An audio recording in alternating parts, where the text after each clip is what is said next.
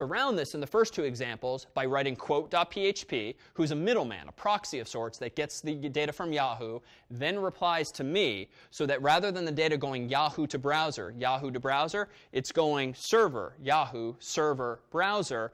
But now I'm this middleman. God forbid my server goes down. Now my website won't even work in terms of the PHP code. So it's just an unnecessary barrier. Not to mention it requires code that I write on the server. It'd be really nice if I could just talk to Yahoo. Some companies allow you to grab their data via JSON-P format, JavaScript object notation padded format.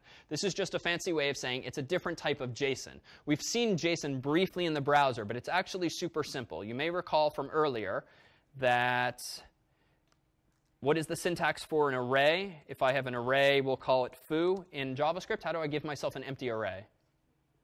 Square brackets. How do I give myself an array containing the number 42? Like this, 42, 43, 42, 43, 44. So it's just as you would expect in most any similar language. What about now an object? An object in JavaScript is just the incarnation of a hash table, an associative array, a dictionary, a collection of key value pairs. The syntax for an empty one is this. How do we have key value pairs? We only briefly glimpsed this earlier, but you do it in this form, key, value.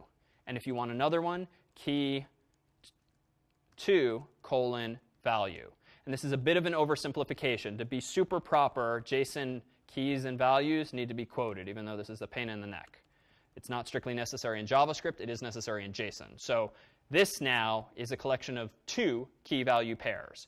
So what if I want to get back an array of objects? I could get back an array of key, this is going to get tedious quickly, value, key, to,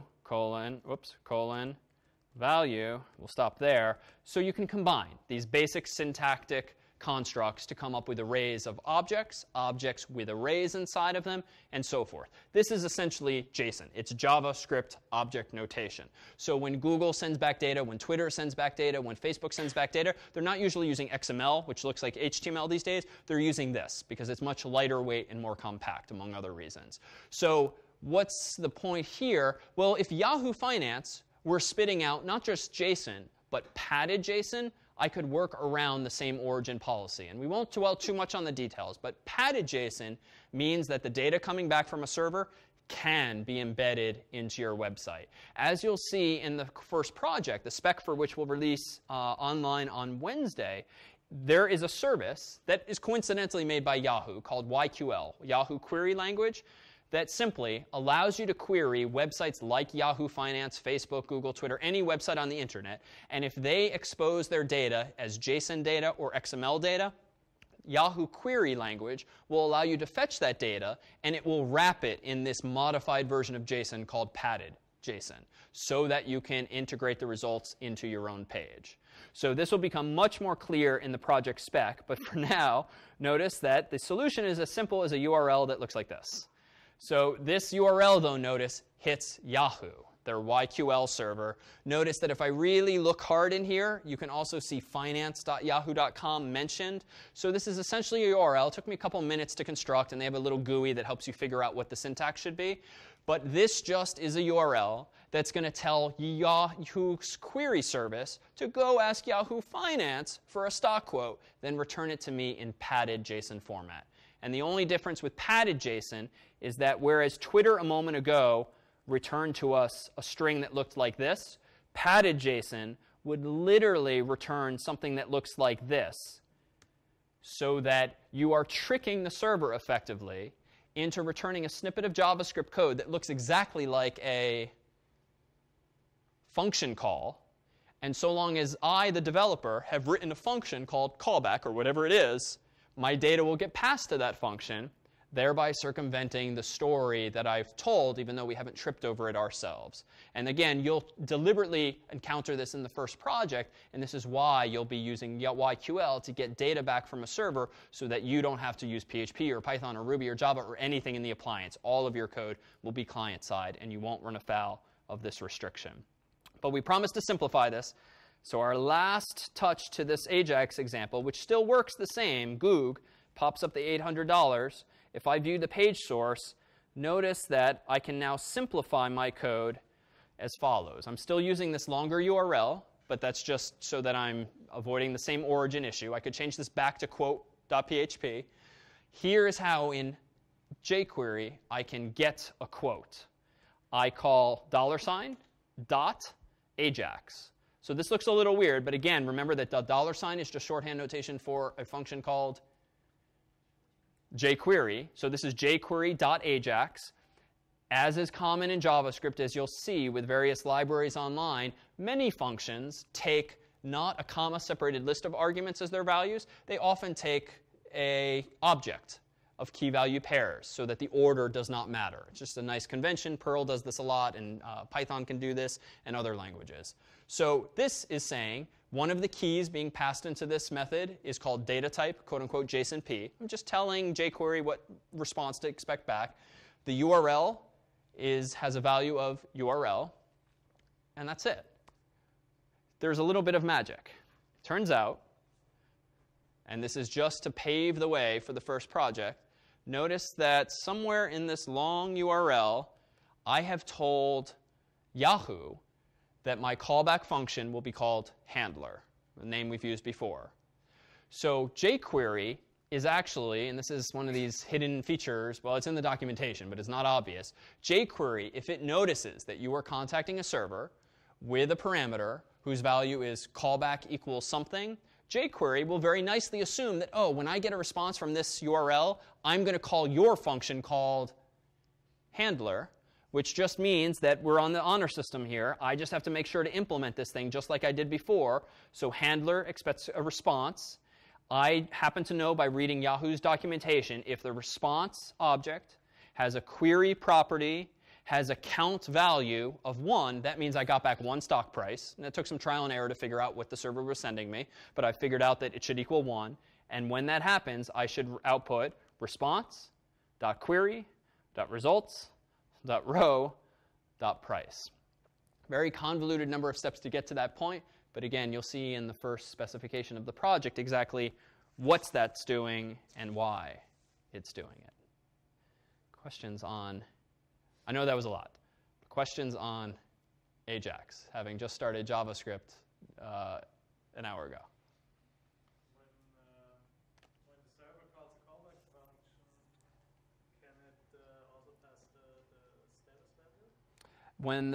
value? Yes, when the server calls the callback function, it passes in the response argument. Also tucked away in that response argument, which I didn't bother using this time, are the 200 and details like that.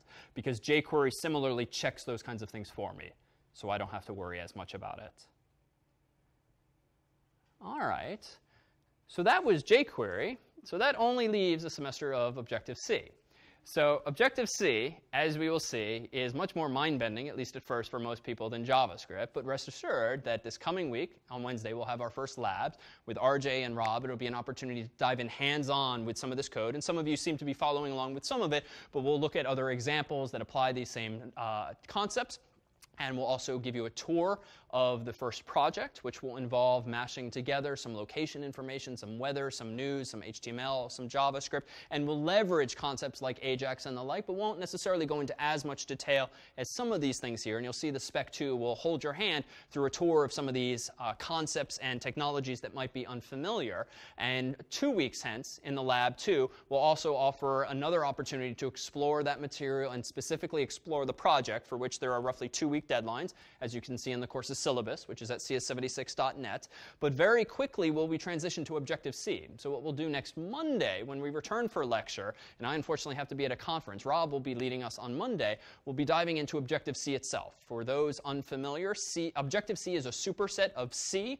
For those unfamiliar with C, we will give you a crash course on Monday in C, and everything you need to know about memory management and pointers and the syntax thereof, so that we can focus really on the OO features of Objective-C, and then transition toward the end of next week, or rather the start of week 3, to the iOS SDK, Software Development Kit. And even though next week we'll spend some of our time in Xcode and or at the command line, ultimately we'll spend most of the semester in a tool that looks like this. I've opened up most of the panels for this particular screenshot, but Xcode which is Apple's integrated development environment, similar in spirit to NetBeans or IDE or similar tools, if you're familiar, is kind of designed to make programming fun and look like iTunes, such that once you write your program, all you do is hit play and everything just works nicely in the simulator, or if you connect a USB cable, it will burn the software onto your device if you so choose.